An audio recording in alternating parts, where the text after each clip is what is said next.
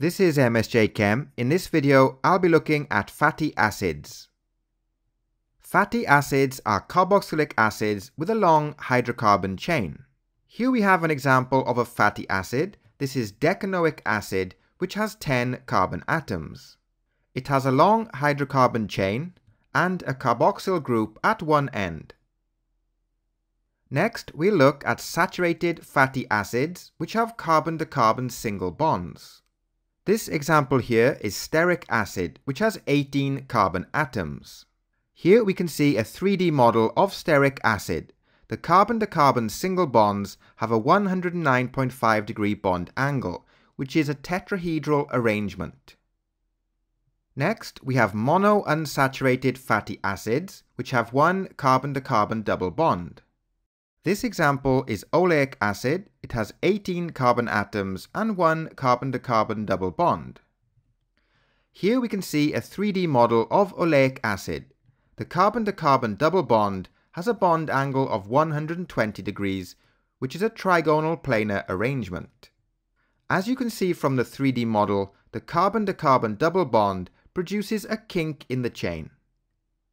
Next, we have polyunsaturated fatty acids, which have many carbon-to-carbon double bonds. This example is linoleic acid, which has 18 carbon atoms and 2 carbon-to-carbon double bonds. Here we can see the 3D model of linoleic acid. The carbon-to-carbon double bonds have a 120 degree bond angle with a trigonal planar arrangement.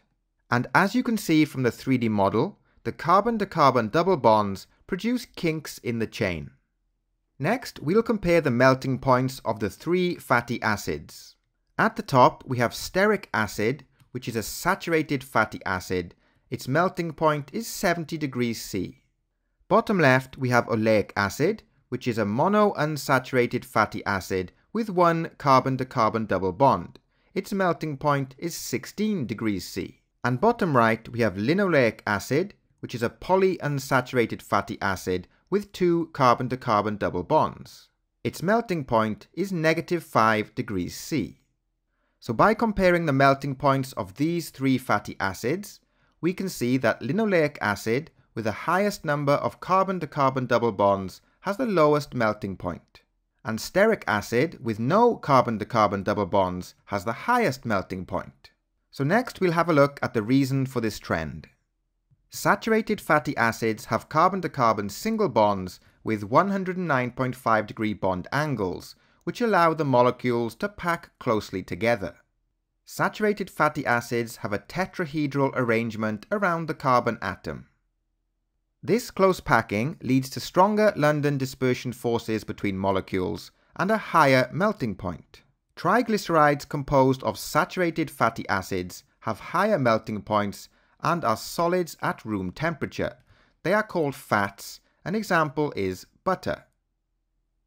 Unsaturated fatty acids have carbon-to-carbon double bonds with 120 degree bond angles. These produce a kink in the chain, meaning the molecules cannot pack closely together. Here we have a carbon-to-carbon double bond. The bond angle around the carbon is 120 degrees, which produces a kink in the chain. This kink leads to weaker London dispersion forces between molecules and a lower melting point.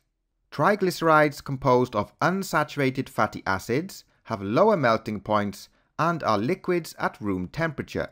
They are known as oils. An example is olive oil.